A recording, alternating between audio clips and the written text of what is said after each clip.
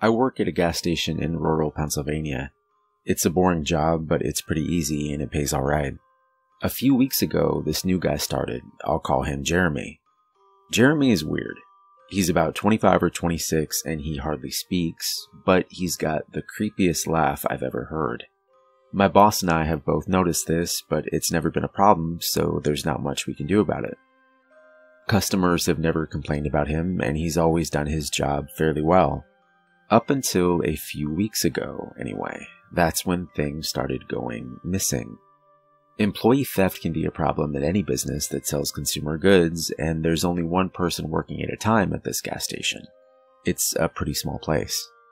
About 2 weeks ago, my boss started noticing that we were short on motor oil.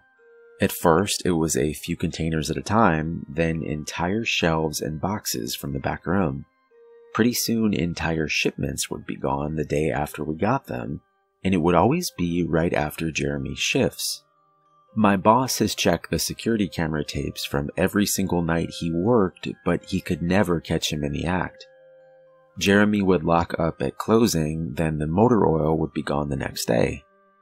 My boss usually takes the tapes home with him to try and catch Jeremy stealing, but his daughter had a softball game last night, so he asked me to watch the tape for him. He offered to pay me overtime under the table, so obviously I took that offer. There are 3 cameras, so he gave me 3 different tapes to check. I figured it would be a long night, but I'm trying to save up for vacation, so I really needed the money. I took the tapes home, popped them in an old VCR, and sat back. 2 days ago, the last time he worked, Jeremy started at 4 p.m. Everything seemed pretty normal at first. He counted up his drawer, switched off with the girl who was working before him, and waited for a customer. The first person who came in was Miss Templeton. The timestamp on the video read 4:03, a regular. She picked up her cigarettes and a newspaper and paid with a 20. Nothing unusual there. The next customer was some local guy named Ron. He drives a motorcycle, usually comes in every few days. He filled up his tank, got a bag of beef jerky, paid with his credit card, and then left. Next was some guy with a cowboy hat. I'd never seen him before, but we get plenty of strangers passing through, just like at any gas station. He got $40 worth of diesel fuel, paid with a $100 bill, and went on his way. I sat back and sighed. The only thing more boring than doing this job is watching someone else do it. My boss's offer was enough to keep me watching though, so I left the tape on. Everything seemed pretty normal. I had a feeling that if Jeremy was stealing motor oil, he knew we were suspicious of him by now. I didn't expect him to be dumb enough to let us catch him on camera. Things stayed boring and routine until about 5 o'clock. At 5:03, Mrs. Templeton came back in. She must have forgotten something. But she didn't. She bought the same pack of cigarettes as before and the same newspaper. She paid with another 20. That's odd, I thought. But then again, she's a little absent-minded. I thought Jeremy should have told her that she already got her smokes, but it's not against the rules to sell somebody the same thing twice. That's when Ron came in again. He bought another tank of gas for his motorcycle again. I later checked the outdoor camera because I thought maybe he had another car he wanted to fill up. And the same pack of beef jerky. He paid with the same credit card again.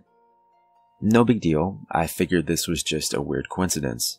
Miss Templeton is forgetful and Ron probably owns more than one Harley. That's when the guy in the cowboy hat came back in. I felt a chill run down my spine. Don't get diesel, don't get diesel. I found myself whispering to an empty living room. But he did. He got $40 worth of diesel fuel and paid with another $100 bill.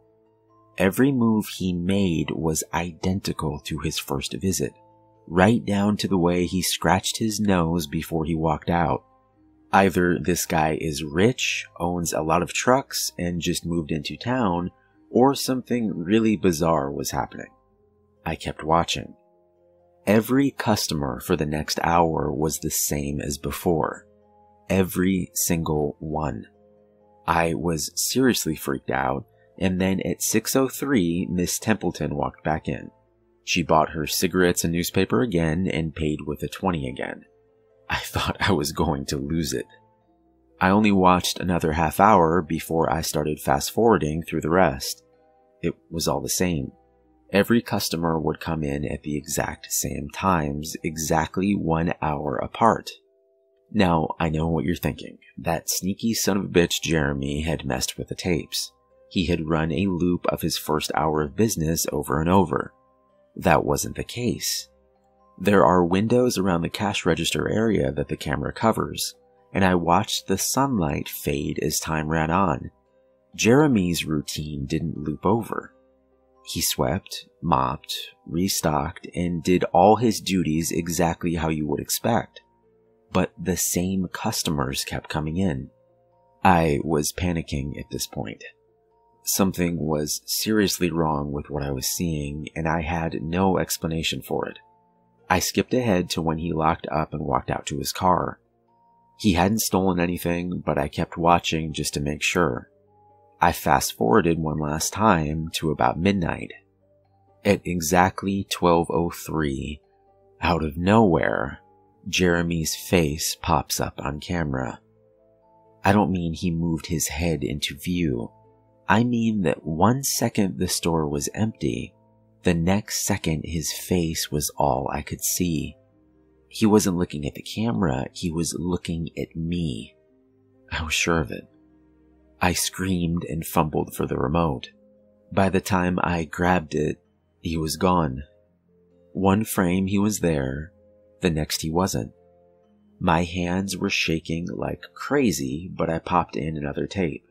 The other indoor camera shows the back area by the cash register, and I would be able to see how he got up to put his face in the camera like that. I skipped ahead to 12:03, but there was nothing. I would have been able to see him standing on a chair or something on this tape, but he wasn't there. I didn't see him enter the store at all after he left. It's like he really wasn't there. He doesn't know the security code, and no alarms were triggered that night after he locked up. What I did see, however, was that at 12:03, the motor oil vanished off the shelf. All of it. Same as Jeremy's face. 1 second it was there, and the next it wasn't. I turned the tape off and went to bed, but I didn't get a wink of sleep. My body is exhausted right now, but my mind is racing. That tape was undoubtedly the creepiest, most disturbing thing I've ever seen in my life. I work in a few hours. My boss asked me to bring the tapes back in and let him know what I found. But really, what the hell am I going to say? Jeremy works the night shift tonight, directly after me, and the plan is for my boss to come in just before I leave and confront him with me, as I'm supposed to be the one who caught him stealing. I have no idea what I'm going to do. I suppose I'll have to show my boss the tapes, but I don't want to watch them with him. I never want to see something like that again. I can't get the image of Jeremy just smiling directly into the camera out of my mind. It was the creepiest look I've ever seen on another human being's face. Anyway, I'm gonna try again to get some last-minute sleep before I have to go in and deal with this. I'll let you guys know what happens. Update, 2:49 p.m. Updating from my phone, apologies in advance for errors. My boss just finished watching the last of the tapes. I told him what to expect, but you can't really prepare someone for something like that. He's scared shitless. I still am too. And Jeremy is due to come in at 4. We've got a little over an hour to get our shit together, but neither of us knows what to say to him. Maybe he's just some jacked up guy who likes to steal motor oil and scare the shit out of people. Or is he something else? I don't know if this is crazy, but does anyone think he could have anything to do with the time loop? My boss said he never noticed anything like that in the other tapes, but the way he popped up in this one made me think he knew I would be watching. It's like he wanted me to see what he could do. Like he was showing off or something. The way he smiled into the camera was like a little kid showing you a sandcastle they just built or something. I don't know. I probably sound crazy. I sure feel the part. I'm going to talk to my boss some more. We have to calm ourselves down and figure out how to handle this. I'll update again tonight, but I have a really bad feeling about how this is going to play out. Update 4:33 p.m. No sign of Jeremy. Tried calling him, but his phone has been disconnected. We're calling the police. Update 5:33 p.m. No sign of Jeremy. Tried calling him, but his phone has been disconnected. We're calling the police. Update 6:33 p.m. No sign of Jeremy. Tried calling him, but his phone has been disconnected. We're calling the police. Update 7:33 p.m. No sign of Jeremy. Tried calling him, but his phone has been disconnected. We're calling the police. Update 8:33 p.m. No sign of Jeremy. Tried calling him, but his phone has been disconnected. We're calling the police. Update 10:58 p.m. Holy shit. Holy shit, holy shit, holy shit. I just got home and saw my previous updates. Things make less sense now than ever. Here's what I can tell you. I went to work, Jeremy never showed up, my boss and I decided to call the police, as you're well aware. When I picked up the phone to call though, the sun went out. I shit you not, that's what I thought happened. Apparently I blacked out for exactly 5 hours, because when I looked at the clock, it was 9:33. I think I got stuck in Jeremy's time loop, and then I snapped out of it at the exact point I blacked out, if that makes sense. But that's when things got really weird. My boss was right next to me when I blacked out, ready to corroborate my story to the cops. When I came to, the phone was in my hand, but it was dead. Not even a dial tone. My boss was still right there, but he wasn't moving. He was standing up, but frozen. I looked at the clock again, and it wasn't moving. The second hand was stuck on the 12. It was 9:33 exactly. The clock on the register wasn't moving either. My phone was frozen. There was even a customer at the register waiting for my boss to get him cigarettes. I'm betting that would have been his 5th pack of the day. I got the hell out of there. Didn't lock up, didn't turn the lights out, and sorry guys, I didn't grab the security tapes to upload on the internet. Believe me, that was the last thing on my mind. The gas station is on a major highway, and cars were parked all along it. Except they weren't parked. They were frozen. The people inside were sitting still like wax statues. I got in my car and prayed that it would start. Thankfully it did. About halfway home, time started up again. The static from the radio turned into music like it's supposed to be, and from what I could tell by listening to the host talk in between songs, no one noticed the time freeze, or whatever it was. I was the only one. Well, I'm sure Jeremy noticed as well. I still have no clue where he is or what he's doing. I'm hiding in my room and calling the police again in the morning. I don't know if I ever got through to them before, or if I did, whether they took me seriously. I'm scared for my life at this point. I'll update tomorrow, if I can. Final update, 10:33 a.m. I finally fell asleep last night around 4. I have no idea how I did it. I guess exhaustion finally got the best of me. This morning, I woke up to my phone ringing. It was my boss. He'd been calling me since about 6. He woke up when time turned back on last night and immediately called the cops. They came by to see what was wrong and he told them everything. The police around here are all small-time guys. They were more concerned with the missing motor oil than anything, but my boss figured he would take it as long as he had their attention. They decided to go looking for Jeremy. We keep all our employees' applications on file, and since Jeremy just started working here, his was easy to find. They checked the address on it and headed over to his house. You're not going to believe what they found. The address Jeremy listed on his application was an empty lot, or at least now it is. There used to be a house there, but it burned down in 1993. Being a small town, almost everyone remembers that fire. A family of 4 used to live there way back when. Rumor has it that they had an estranged son who they never really talked about. but I can't say for sure if that's true. What I can say is true is that after an insurance investigation, the fire was ruled an arson. The entire house was soaked in oil and torched with a Molotov cocktail. The entire family was sleeping when it happened. None of them survived. They never caught the guy who did it. Rumor has it that when they tried to contact the estranged son, no one could find him.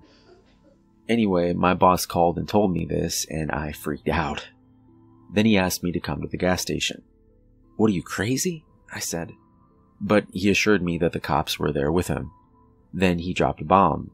The FBI were also in town and they were going to talk to me one way or another, so I might as well come in.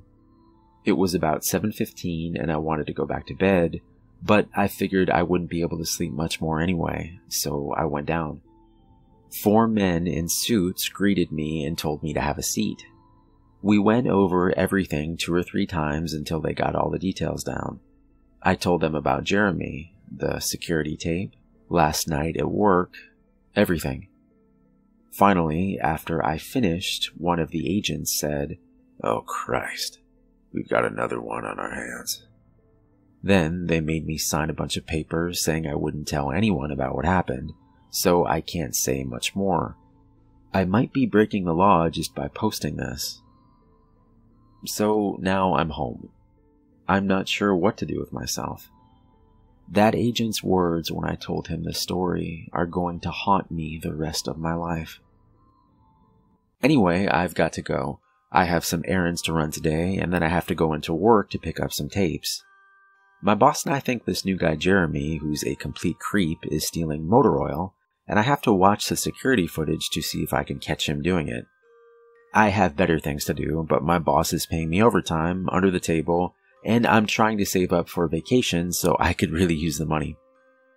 It should be pretty simple. The oil always goes missing right after his shifts. I figure I'll just watch the tapes, catch him in the act, and that will be that.